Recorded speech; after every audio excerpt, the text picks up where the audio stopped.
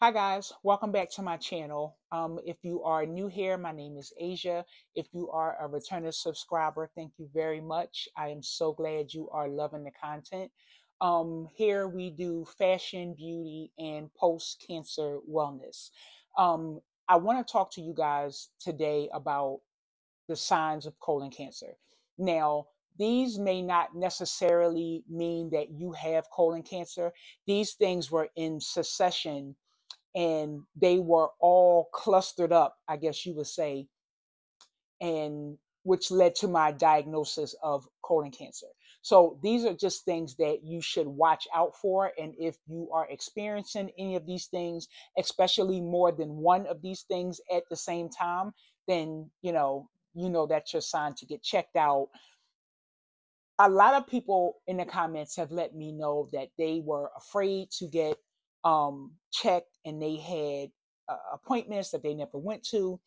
And I understand how scary it may be, but you cannot be scared to get checked up because with cancer, the earliest detection is the best. The earlier you catch these things, the better chances that you have. Now, Jesus can heal anybody. I've heard of people that had stage 4 cancers or whatever, and they're in remission. So there's nothing too hard for God, but you don't want to get to stage 4. I was at stage 2 and almost took me out of here with the stress. So I could imagine being at stage 4. So I want to do a trigger warning.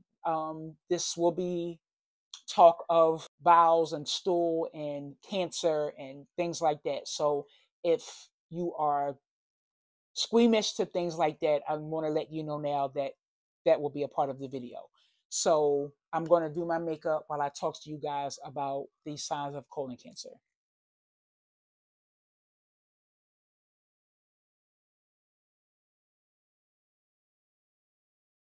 So you already know the deal. You already know who in the house. Y'all going to hear her running and screaming back and forth. So, so one of the signs that I had colon cancer was chronic constipation. This fooled me because I've always had constipation. When I was little, I my grandmother used to have to give me enemas, and I would always be on the toilet. I would be trying to hide it. I would be banging my foot on the back of the toilet because it I would be trying to push to get it out. So I always used to have to get enemas because I've always, since I can remember, had a problem with my bowels. So me being constipated was never like a red flag or anything for me because it was something that I literally dealt with my entire life. But also, my mom cooked for us every night.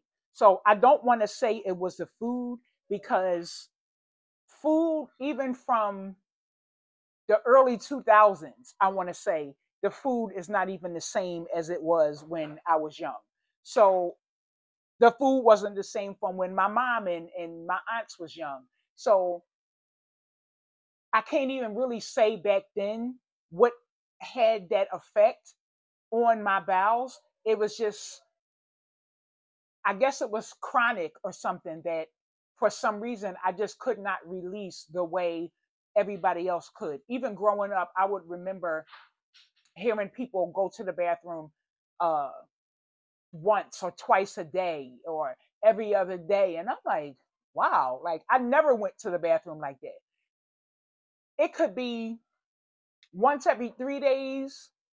Um, it was so far in between that I didn't, I would go to the bathroom and be like, when the last time I did this? Like, that's how far and few in between it would be of me using the restroom. So I had no idea that eventually, as I got older, would affect me in the way it did. Now,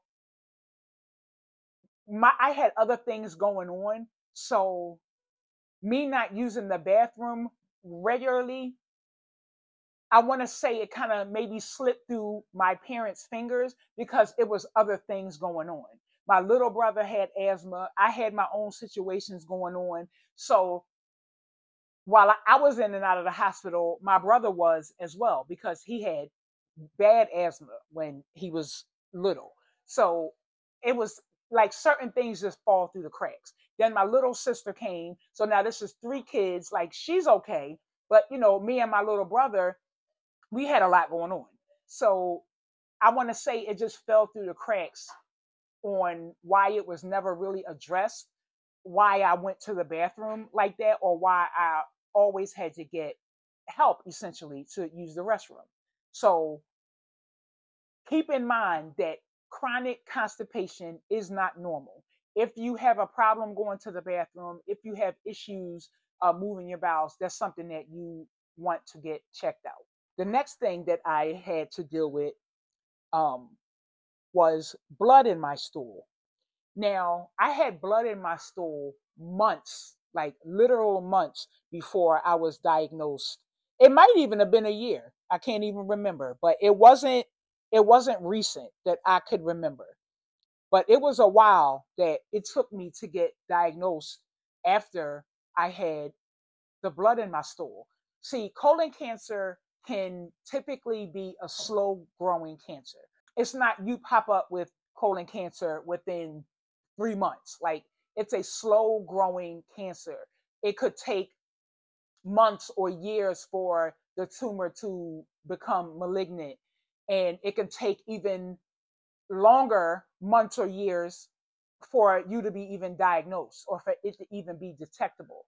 So all of these things that has happened to me leading up to it, I would never have known because everything was so far and few in between.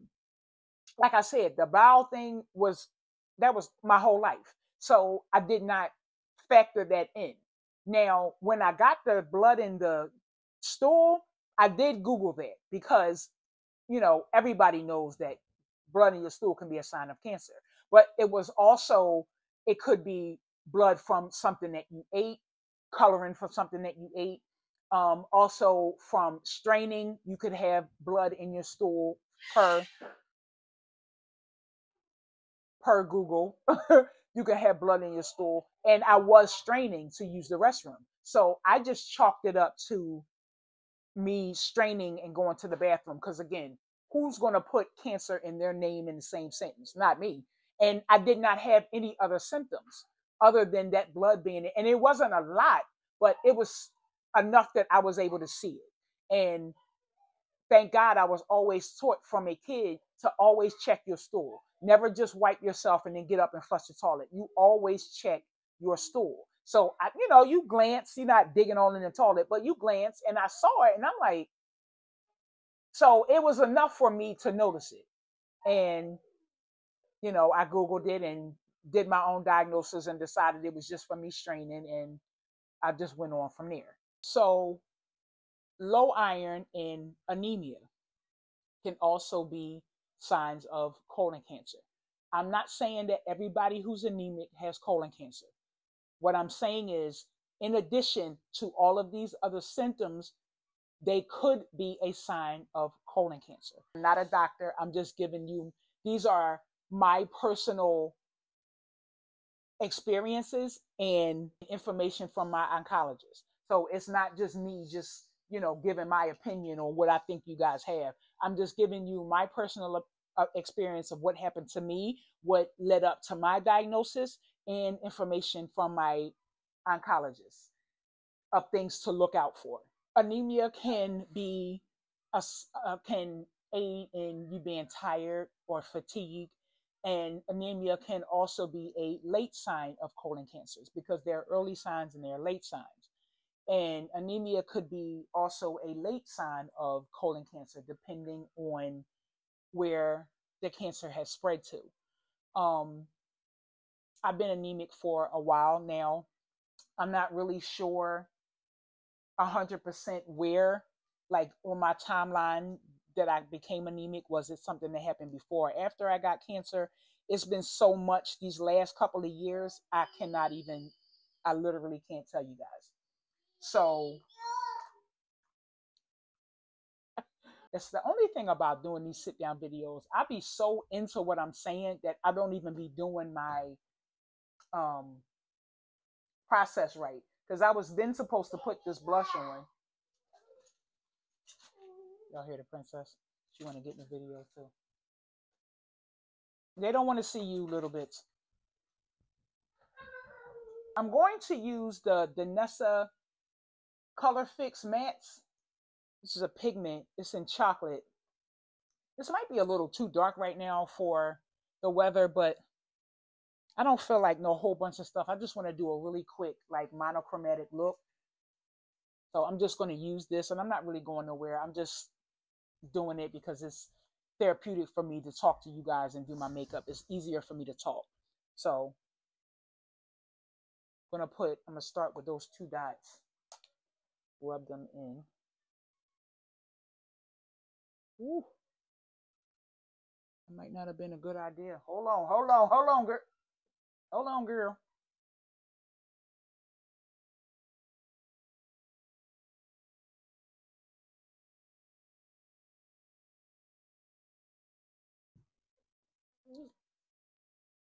I don't know. I kind of look like I've been bruised. They said you can use it on your cheek and stuff, but maybe I didn't do it right. I only put 1 little dot.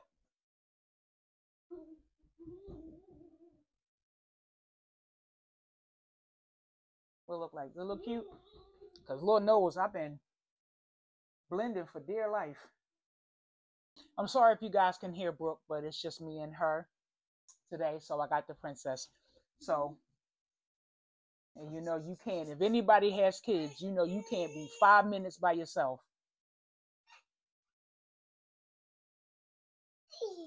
Yeah. Staying on the subject of stools, narrow stools and slim stools can also be a sign of colon cancer because it could be a sign of a blockage. When your stool is like consistently, I'm not saying 1 or 2, consistently really slim, really thin, abrupt changes in your stool, constipation one day, diarrhea the next day, and it's a consistent thing. Pay attention to the size of your stool because when it is really slim and it's consistently slim, that could be a sign of a blockage in your colon, and you do not want that. The blockage could be, this doesn't look bad. I don't really see much of nothing, but what I do see, it's not bad. Let me put a little bit more on. That could be the tumor blocking your colon. As no indication of the size of the tumor, because my tumor was projected to be one size. When they got in to go take it out, it was a whole other size, way bigger than what it showed on the scan, and it was attaching itself to other places in my, in my body. So thank God that it was able to be removed and there was no, oh, this is pretty. It's definitely too dark for right now, but I'm not going nowhere. No, I'm not going to use that on my bottom. I'm going to just use this dark color in this Mario palette to put down here.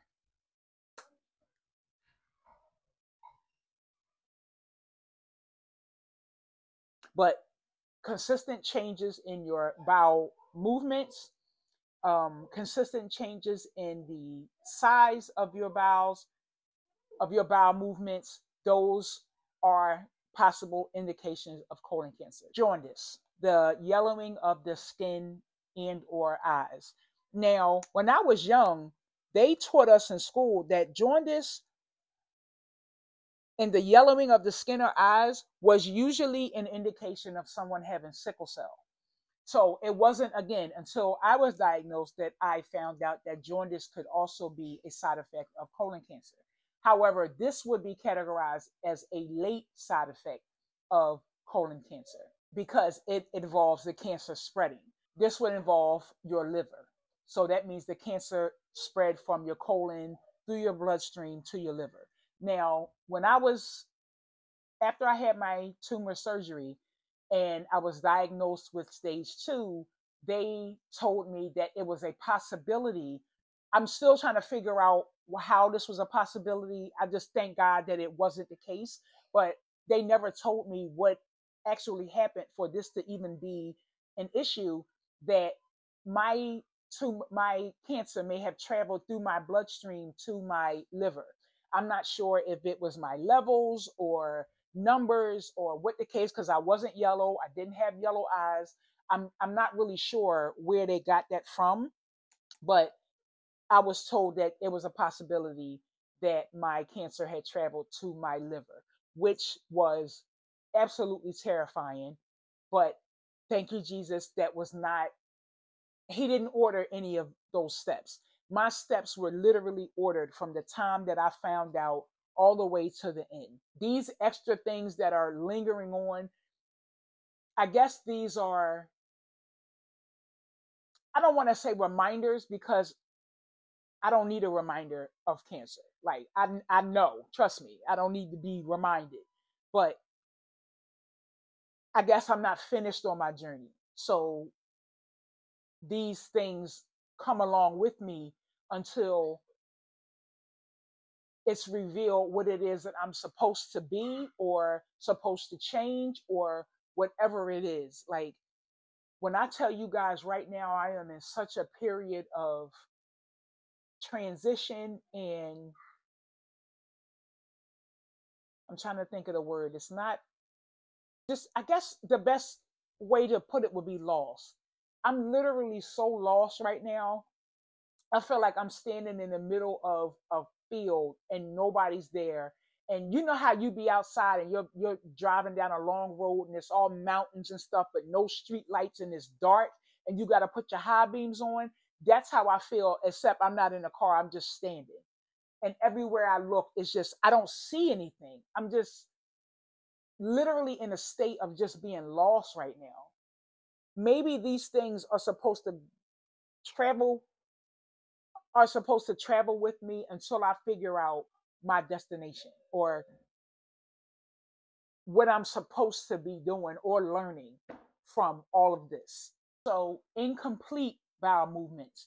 If you go to the bathroom and it's like you still feel a heaviness, like you guys ever go to the bathroom, and I know this video is a bit much. Please don't be eating no snacks or nothing while you're watching it, because this ain't that type of video. But you ever go to the bathroom sometime and it literally feel like you lost weight? It's like that's how you're supposed to be if when you move your bowels. If you go to the bathroom and it still feels like you have to go to the bathroom, you still feel heavy, you still feel like you have garbage or junk still in your colon, still in your stomach, that means that you are not emptying yourself the way you're supposed to. And I've had those feelings. I just figured, again, constipation, um not eating enough greens, not eating enough roughage, which is also the case because you have to put things in your body to clean it out. You can't just eat bread and carbs and all those things that are just sitting there and there's nothing to flush it out. There's nothing to move it through your colon. So that's where your greens come from, your salads, your smoothies, those kind of things, staying hydrated, that helps move your bowels along. The biggest thing I would say is your bowels. Keep a track of how you go to the bathroom, how often you go to the bathroom. Also, pain or swelling in your sides. I did not have this until the absolute end. If you have swelling, lump, or constant pain, severe or light, in your sides, get it checked out. That could be backed up stool, which is extremely dangerous. That could be a tumor. You just never know what it is or what it could be. So you always want to get those things checked out. Sometimes we hate going to the doctors, because I know I'm one of them, and I will wait till the last minute to go to the doctor. If you have any symptoms, your body talks to you. We just ignore it a lot of the times. Some people do, some people don't. I just started being that type of person that if I feel something off, I'm going to the doctor. I got insurance, run it up. So sometimes it takes people, oh, I'll just, especially older people, oh, I'll just take a Tylenol, or I'll just take a Motrin. Because, child, we live, if you black, you already know. We live by Motrin, Tylenol, ginger ale. But that's not a diagnosis, that's not a fix for serious issues. You know, you got a little cold or whatever, your grandma give you a ginger ale, turn on Price is Right, and you fine. But that does not help if we have a chronic or something serious that's happening. Extreme fatigue or tiredness, no, really, really low energy, can't do anything. So, what started the actual journey, I was in the house and I was extremely, extremely tired. I'm never going to forget this night. It was daylight outside, 6 o'clock. I had to drag myself upstairs. I was so tired and I was hunched over holding my side because it wasn't a severe pain, but it was painful. I was having a pain in my side, and this is what I mean by it wasn't towards the end. I was having a pain in my side and I was extremely tired. Like I literally had no energy for nothing. I went upstairs and I remember taking a nap. When I woke up, it was still light, so I wasn't asleep that long. It was still light outside, and I barely could lift my head off of the pillow. I was exhausted. Like I have never felt like that in my life, and it scared me. So I, again, this is how you know God was all involved, because I really don't know how I got the strength because I was home alone. I don't know how I got the strength to drive myself to the hospital. I just thank God that the hospital is not even 10 minutes away from me. And I drove myself to the emergency room, and when they took me back and ran tests, and I remember I got X-rays and all of this stuff, and they came back and told me. Now, mind you, in the tiny, tiny, tiny back of my mind, I thought it was cancer. When they came back and told me I had diverticulitis, it's like somebody came and like took all my clothes off, took all my skin off. It's like all of this weight was lifted off of me, because I was the type of person, I never played with cancer. I wouldn't even say the word. You know how they say don't speak nothing on yourself? I wouldn't even say the word. Like that's how much I didn't play with it. And when they told me that I had diverticulitis, which is tiny holes in your colon, they told me that I would have to get a colonoscopy. After I got the colonoscopy, they said next steps would be for me to have that part of my colon taken out, because apparently, it was a significant amount of my colon that had diverticulitis. Well, I didn't know at the time that was just an opening for them to find the actual cancer. This is how like God moved throughout the entire thing. And her not being able to finish the colonoscopy because my like whose colon is swelled up, like whose colon swells, like this, the whole thing was just, it was just like a like a movie, like a miracle or something, like the way God moved during this whole time, like whose colon swells up. And she wasn't able to finish the colonoscopy, but she got as far as she needed to get to see the, the tumor. When she came out with the papers, I looked at the pictures. You know, they give you the images after your colonoscopy. I didn't know what I was looking at. So I'm not thinking nothing of it. My mom's looking at it. Her face didn't change. So I'm not thinking, nothing of it. Not too long after that, I get a phone call to come into the doctor's office. Mind you, the phone call was 8 o'clock that night. I should have known then. But of course, me being oblivious to life, I should have known then. But I got a phone call 8 o'clock that night from the doctor to come in to the office. 8 o'clock that morning. So I'm like, still, I get there, me and my mom. This lady sits there and tells me that I got cancer. Like who are you talking to? Like the whole thing was just. I mean, I talked about the whole story on another video if you guys haven't seen it, so I'm not going to go into the whole thing, but it's just a day. Some days you just never forget, like the birth of your kids, your wedding days, stuff like. I'm never going to forget that day. Like the whole experience, I'm never going to forget. Like I know times and everything. This is how much it has affected my life. So that's why it's so important to me to just make sure that I'm telling everybody, like, check yourself, check on yourself. If you feel something, if your body's telling you something, if you have an inclination, nobody's saying, uh, uh, uh, what is the word? Claim it. But if you feel something, get it checked out. It's early detection will save your life.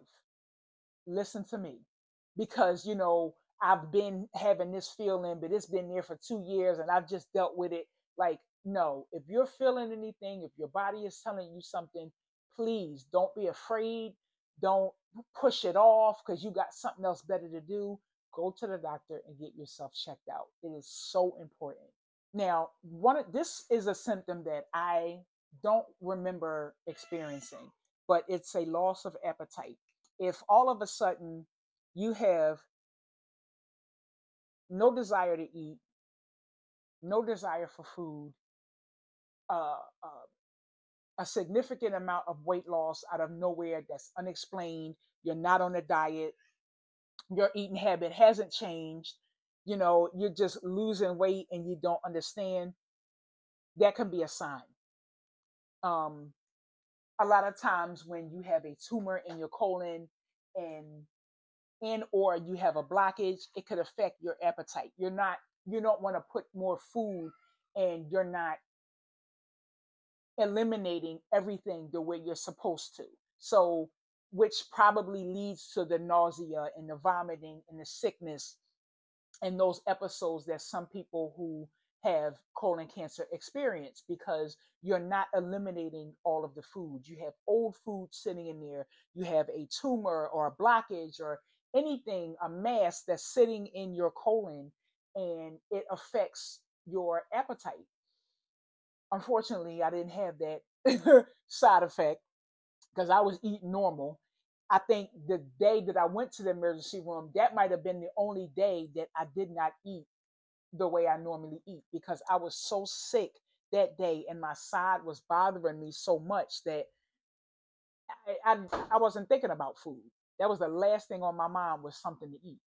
So there are way more other symptoms that I'm sure that I'm leaving out. Again, I only spoke on the experiences that I had personally and from information that I received from my oncologist.